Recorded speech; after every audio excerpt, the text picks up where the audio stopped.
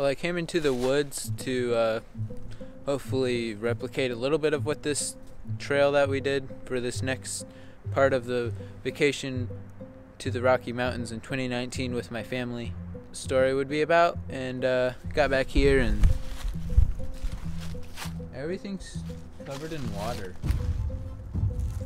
so not the most ideal conditions for filming in the woods, but here we are anyways.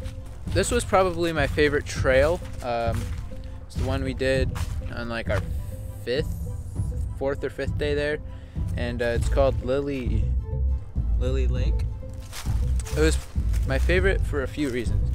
One, when we got there, it literally looked like a park that was like near our house, where it's Northwest Ohio, and so it's like completely flat. There was the Lily Lake, but around the Lily Lake, it was like literally just a trail around that. And we were like, we literally could have done this in Ohio. So that wasn't ideal.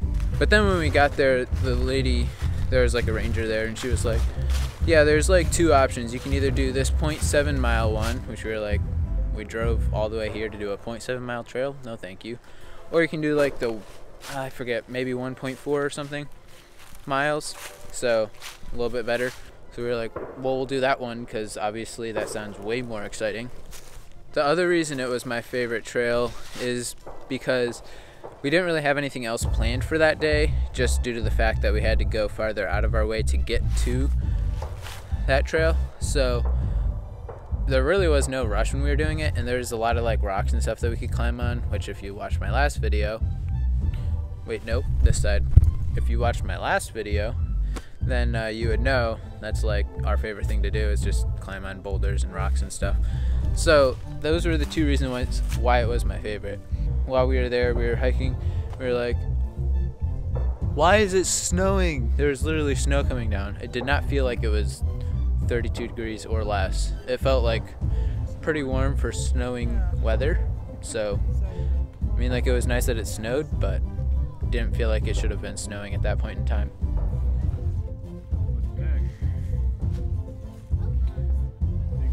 But it did end up making some nice pictures.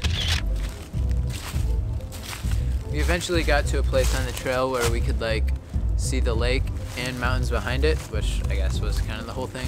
But it was from up above, and so it looked pretty cool, and I was able to get my new profile picture there. Well, actually no, not really a profile picture. Like a full body shot profile type thing. And also when we were hiking along, there's a pretty good spot where we climbed up pretty high. Like a lot of them were just like a few boulders tall. I don't know what the correct terminology is, like 20 feet or something. This one was more like a bigger slope slash tiny mountain on the side of a mountain. Anyways, it was a bigger climb, and so my siblings and I and my dad were up there and we were climbing, and then all of a sudden my brother Nathan yells out, he's like, oh, an elk! And then we all look down and we're like, no man, that's a moose. Because like all around that area in Estes Park and the Rocky Mountains are like elk galore, like hundreds, thousands, I wouldn't say millions, but a large sum of elk are around the area, but there aren't as many moose. And we were talking to the lady down, the ranger down at the little station. She was saying like, yeah, there was a moose sighting here like 4 or 5 days ago. So we were like, oh, well, they're probably moved out by now. But then we got to see one. It didn't have the antlers because it was like a baby, and I think it was a female. So it was a female, younger moose. But it's still really cool to see. We kind of like leapfrogged down the trail. At this point, my mom had the camera, and so I'm trying to like whisper how to use the camera down to her. She did get like one good picture, I think. As you can see in this video, I'm just kind of like sneaking down towards it to try to get closer. We ended up just basically chasing a moose down the trail for, I don't know, maybe like a half mile.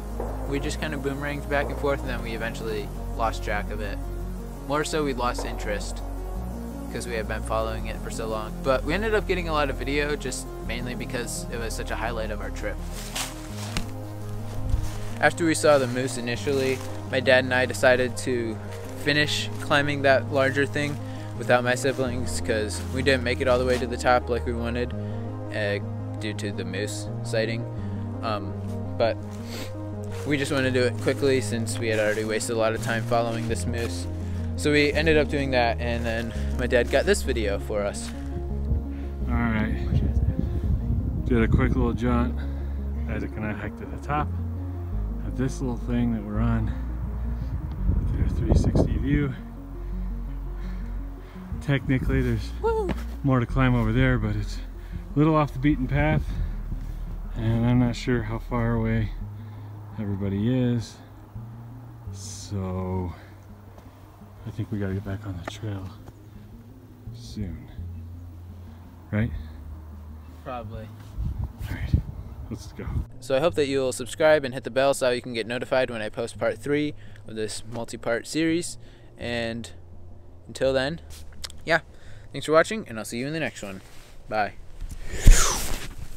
Also, watch this footage my dad took, because apparently he thought the birds here were pretty interesting, because he took a lot of videos of them.